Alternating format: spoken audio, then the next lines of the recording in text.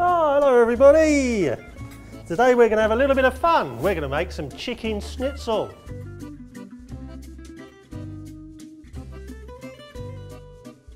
A little bit complicated, as you can see. I've got a lot of things out in front, but I'm sure everyone can cope.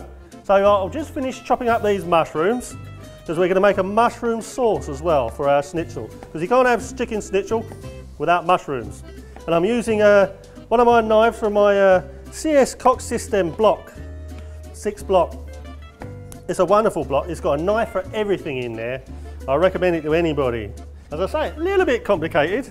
Let's trim this chicken up a little bit. We'll get rid of that bit there. Don't make it too big, so I'll cut it down there with the grain. There you go.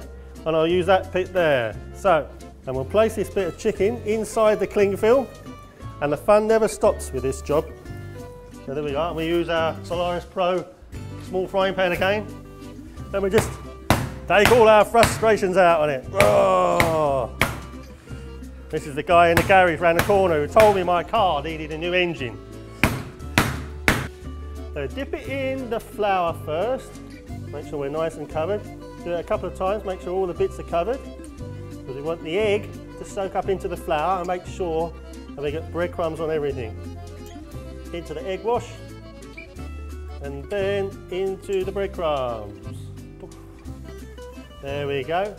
So I think I'm going to use my large Solaris Pro frying pan. You see this is a big frying pan. I just need to turn this on. I'll put it on a medium heat, put a bit of oil in the frying pan, cover the bottom. Although it won't stick, it just helps to brown the chicken, because all these frying pans are non-stick. That's starting to warm up nicely now. Okay. We're ready to put the first schnitzel in. You can hear that sizzle as it goes into the frying pan. Look at that. I'm just going to use my exquisite to turn them over. Perfect for the job. Look at those, golden brown.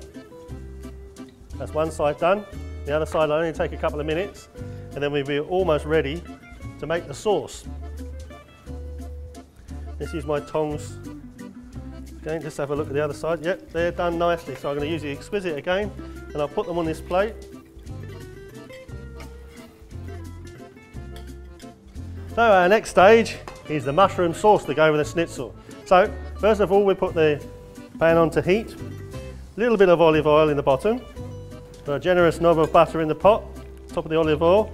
Now as that butter's melting, as soon as it's melted, it's doing nice and hear that sizzle. Okay, so we're now ready to put the mushrooms in. So put the mushrooms in. Wonderful. I'll put a little bit of salt and pepper in as I'm cooking. A bit of pepper. Now some salt. Let's put the garlic in. You can see in there they're coming a lovely colour now. Now we've got about 1/3 of a cup of stock here. So put that in.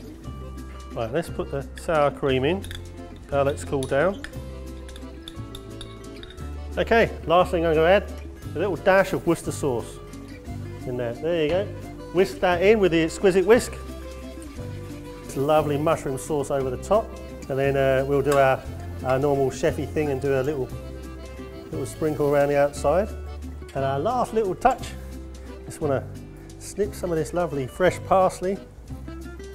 I'll just sprinkle some over the top, a little bit around the plate there, and there you have it. So, what does the chef do last? He wants to taste it, make sure it's as good as it looks. So here we go.